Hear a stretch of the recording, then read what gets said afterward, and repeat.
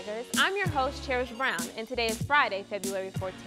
Get ready to walk the red carpet at the second annual Black Women Rock Award Show, Friday, February 28th at 7:30 p.m. in the Center for Performing Arts. This event will celebrate the contributions of GSU students, faculty, community leaders, and youth rising stars who are making strides at the university and beyond, in honor of African American History Month.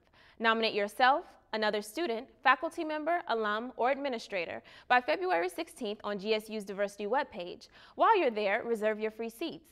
This red carpet ready event will broadcast live on Comcast Channel 16, GSU's The Educator Television.